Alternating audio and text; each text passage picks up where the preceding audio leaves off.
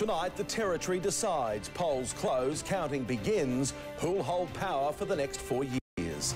An old hand at the helm of a new party. Will Territory Alliance shake up local politics? Can the CLP avoid election night disaster?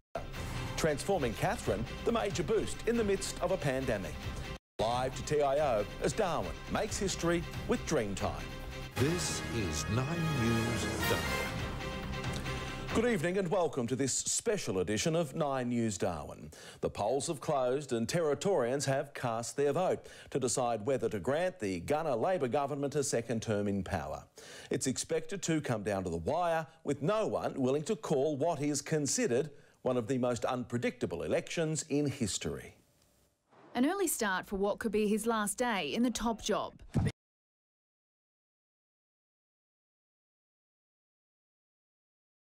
Might find more people at the market. Michael Gunner giving an insight into his prediction tonight.